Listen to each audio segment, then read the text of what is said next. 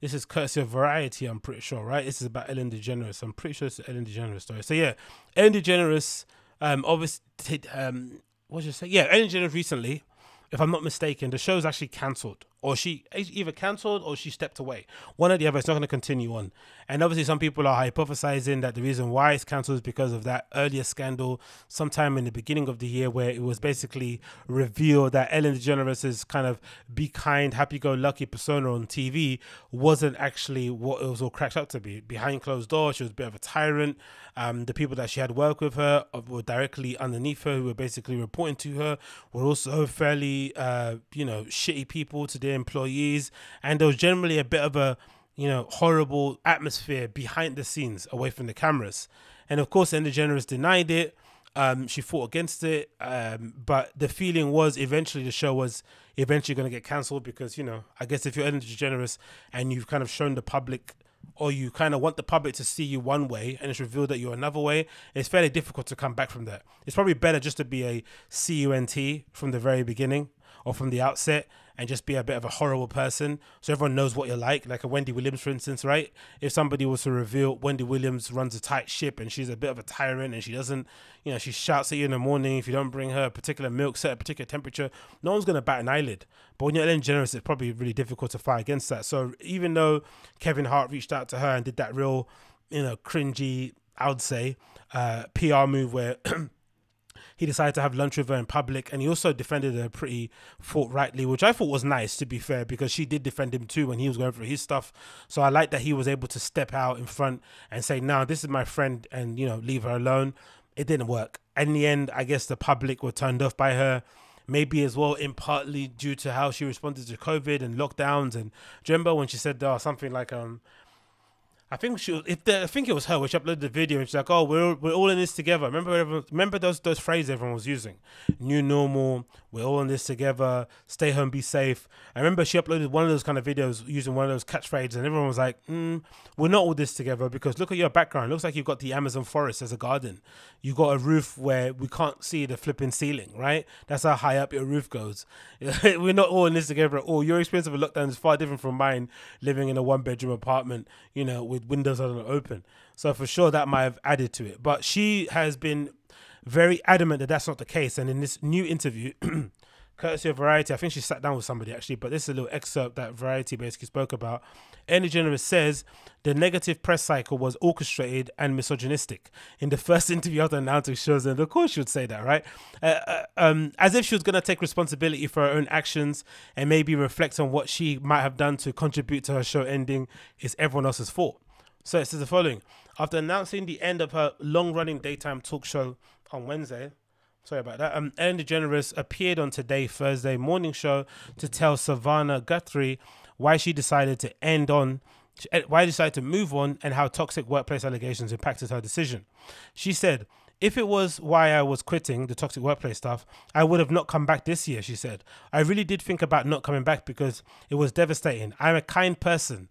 I'm a person who likes to make people happy. I just kept on saying to my wife, Portia de Rossi, if I was a fan of somebody, and even if I loved them, I would think that there must be some truth to it because it's not stopping, right? On the heels of that, I read in the press that there's a toxic work environment, which I had no idea, never saw anything that would even point to that." And that's partly the biggest problem of this whole thing.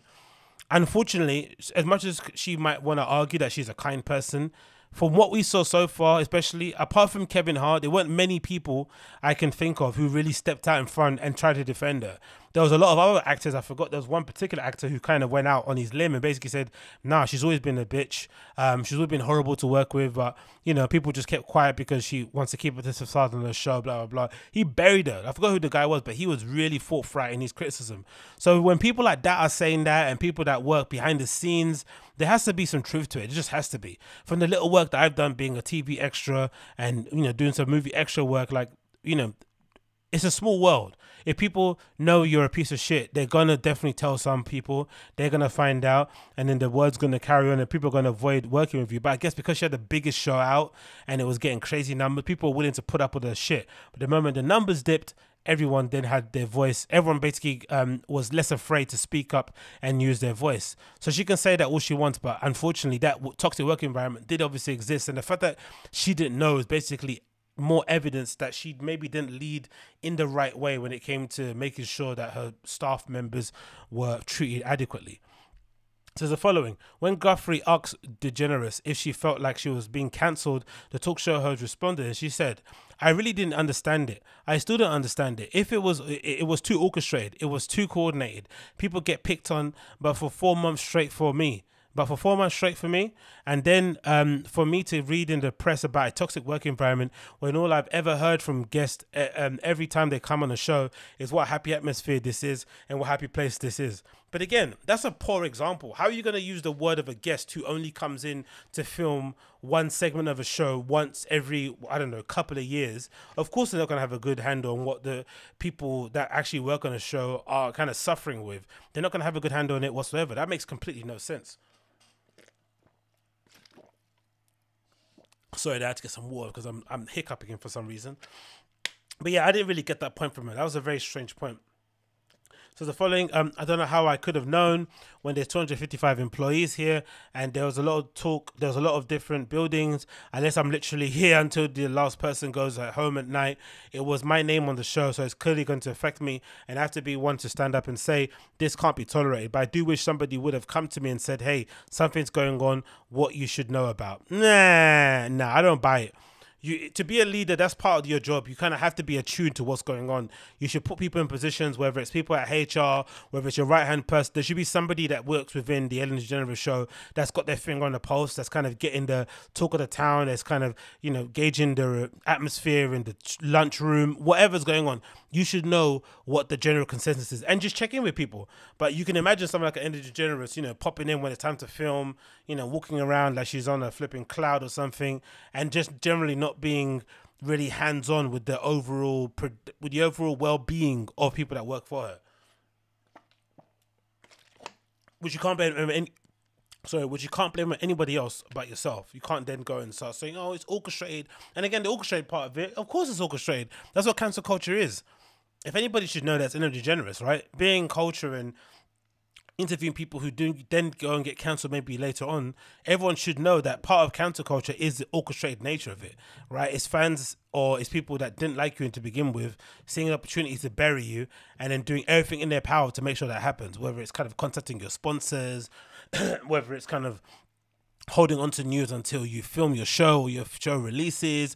There's always a coordinated attack when it comes to this sort of cancellation things. It happens all the time. This isn't a new thing.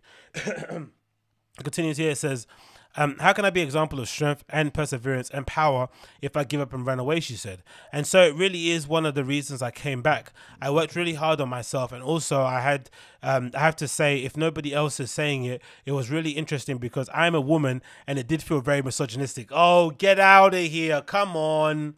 Really? Now she's trying to use the kind of, you know, I'm a woman, it hurt my feelings, men are trying to cancel me thing. No, it wasn't that. It was other women mostly, and from what I saw, a couple of gay dudes who are complaining that working at Ellen DeGeneres show was horrendous, and people there got treated like shit, either if it was by her or by people that worked underneath her directly, who had direct kind of contact with Ellen DeGeneres. So for her to say now that it's a misogynistic thing is she's clutching at straws. It continues, oh no, well, that's the thing she did there. But yeah, what can you do, man? Ellen DeGeneres show's over. Like Tim Dillon said, she should have walked away, you know, on her own accord regardless anyway. These people, you know, she's got more money than God. She's famous than she will ever be in the future again. There's no real reason to continue doing a show just because you want to keep doing a show because you're addicted to the attention. You know, turn off the cameras, go home, you know, start up a little YouTube thing if you want, you know, to make that make sense, cool. But there's no real need to put yourself in a firing line all these times, especially if you can just take yourself out of it and enjoy your riches and your lovely wife and your big house. Why do that yourself? Why do that yourself?